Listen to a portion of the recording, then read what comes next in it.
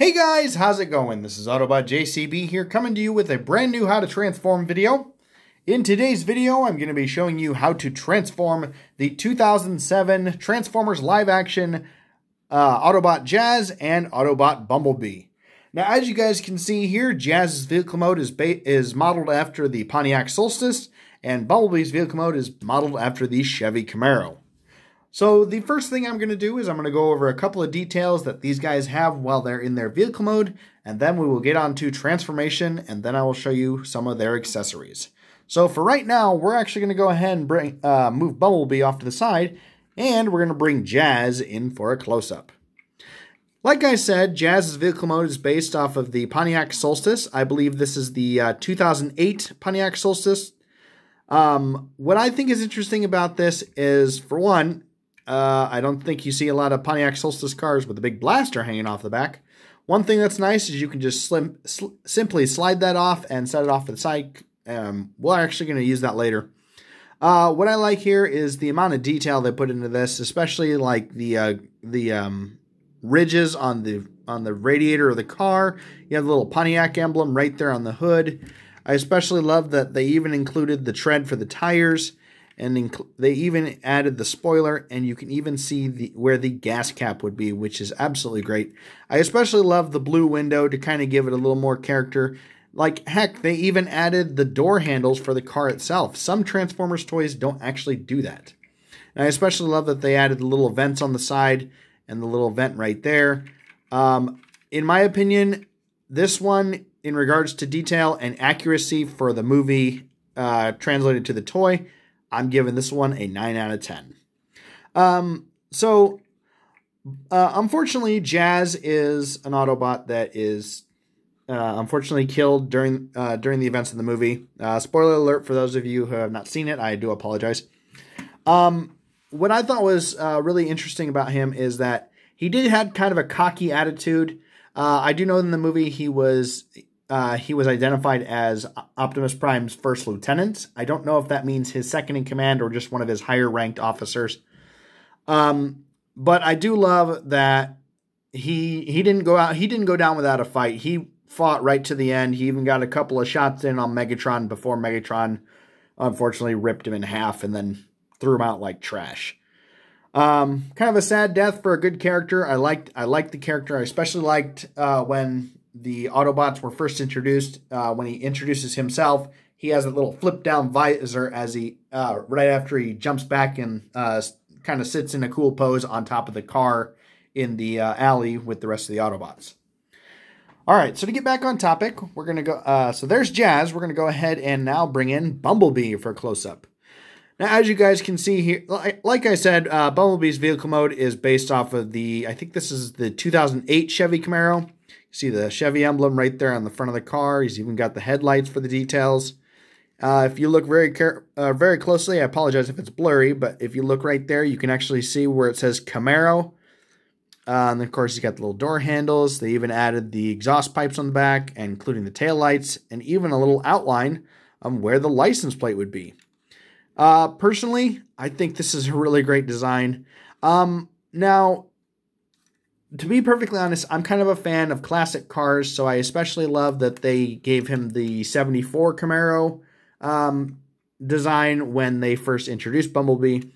But honestly, what I thought was always funny about Bumblebee himself is that when he goes to scan this vehicle mode, he does it while driving on 2 tires and then scans it from underneath and then comes back and picks up Sam and Michaela while they're in the Los Angeles tunnel. Now, one feature that I like about this is that you can actually open and shut the door, even though typically this is really just how you get him transformed and stuff like that. Both the passenger and the driver's side door open. And then, of course, just like with Jazz, he's got a little bit of a tread pattern right there on his tires. Oop, there he is saying hello right there. Overall, I love this design. I also got to give it a 9 out of 10 for accuracy in regards to the movie counterpart. All right, so there's the details for those guys. What I'm going to go ahead and do now is I'm going to show you guys how to transform Jazz, and then we'll move on to Bumblebee. So once again, we're going to move B off to the side, and we're going to bring Jazz back in. So the first thing we're going to do here is we're going to actually take the whole back end of the car, and we're going to flip this up, and we're going to disconnect it off of these two pins right here, which come out of those ports. We're going to flip this up all the way. Maybe not all the way, but pretty dang close. The next thing we're going to do is we're going to grab this whole section of him, and we're going to bring it all the way down just like that, because this is actually going to be the lower half of Jazz. And then the next thing we're going to do is we're going to go ahead and come right here, and we're going to pull that, and then give this a quarter turn, and give this a quarter turn, and then bring it all the way down just like this, and all the way down just like this. What I honestly think is interesting is that where Jazz actually connects to himself, I think it's a little interesting that that's actually where he gets ripped in half by Megatron. I suppose if you had one that was damaged, you could actually just take that hinge off and then make it look like he's got wires and parts hanging down, just kind of make him look like he did get ripped in half. It'd be an interesting customization for a Jazz figure. But anyway, to get back on topic, the next thing we're going to do is we're going to come right here where this little tire-shaped piece is, and we're going to go ahead and pull this down first, and then we're going to just roll that back just like that. And then we're going to come down here, and we're going to flip out the heel for his foot, and there we have one of Jazz's legs all set to go. So the next thing we'll do is we'll come down here, we'll flip that back, and pull that down, and then flip out the heel. And there we go. We got the lower half of Jazz ready to go. The next thing we're going to do is we're going to come up here. Now we're not going to connect this onto here just yet. First thing we're going to do is we're going to come back here and we're going to flip this down behind him, and we're going to pull open the hood, because this is going to become Jazz's arm. So we want it like this, and then what we're going to do is we're going to pull that back and then pull that out. Here, let me show you that again. So we've got it like that. We've got that piece pulled out. There's a little double hinge right here. Go ahead and pull that out so it is straight. And then what we'll do is we'll go ahead and fold this piece up to get it up out of the way.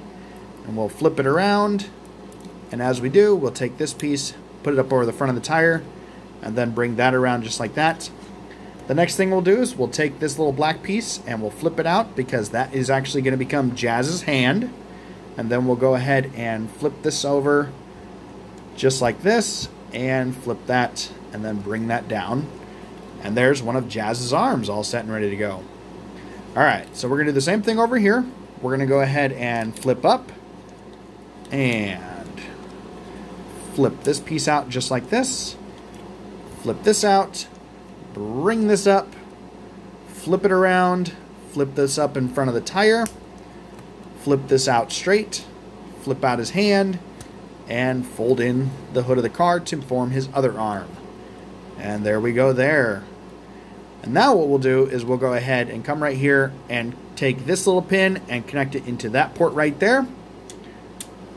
Click that in, and then we'll take this whole section right here, we'll bring it back, which will allow Jazz's head to pop out. And as you do, it will also make, hang on one second, it will also make the headlights kind of shrink into the back. I'll show you that again. So we have them up like this, and we have the headlights. So right now the whole front bumper is all flush, and when you push that back, it will make the headlights kind of pop behind his chest, the center of the grill a little bit, and it will form Jazz's chest.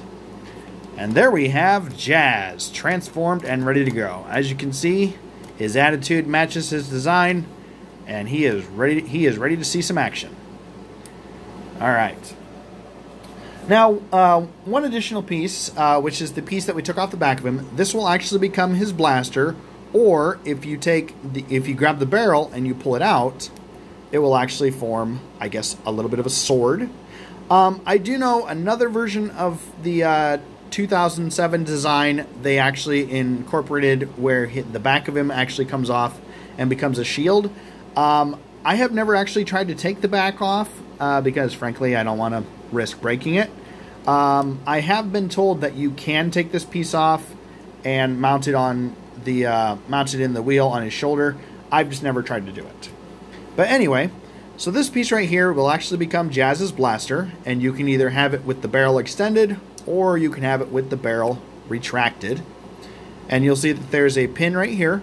And what this will do is you can take his arm and just go ahead and fold his arm open. You will see the port right there. Go ahead and fold in his hand, and then just go ahead and put that right into that port. And there we go. He has his blaster, and he is ready to go. Like I said, personally, Jazz for the movie toy line has always been one of my favorites. Not only because he had the, hey, let's go attitude, but the fact that he went out fighting. He didn't give up when Megatron grabbed him. He got a couple of good shots in, but unfortunately, that's really all he got in on Megatron. So anyway, there's Jazz. So now we're going to move him off to the side, and we're going to bring in Bumblebee. Well, like I said, Bumblebee's vehicle mode is that of a Chevy Camaro, and we're just going to go ahead and jump into transformation. First thing we're going to do is we're going to go ahead and open the doors on both sides of the car. The next thing we're going to do is we're going to go ahead and take this whole section and just go ahead and pop it down just a little bit like that. And then what we'll do is we'll come right here and we're going to pull off the side right there and pull those off to the side just like that. Go ahead and pull these all the way out and swing these out a little bit just like this and just like that. Alright, the next thing we're going to do is we're going to come down to his legs and we're going to go ahead and pull them apart just like this and remove his blaster. And then what we're going to do is we're going to take this quarter panel for his car, we're going to go ahead and flip it up over his hip, and then this has a little bit of an automorph gimmick similar to some of the Transformers Cybertron figures.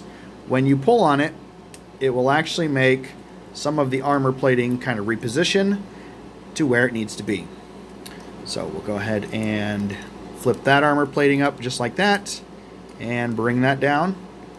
And then what we'll do is we'll go ahead and bring his feet out flat. Now, one thing you can do if you want, you can go ahead and pin his legs back together with the bumper of the car. You don't have to if you want to try and pose him. But anyway, so there are Bumblebee's legs ready to go. Alright, so the next thing we're going to do is we're going to come back up here.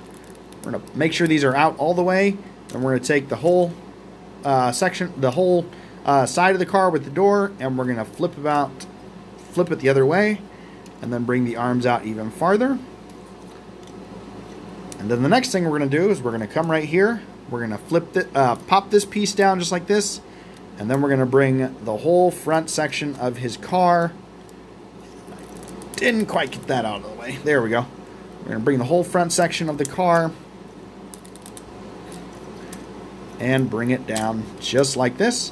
As you do, you get it about halfway, move his arms back out of the way, and then bring it down the rest of the way.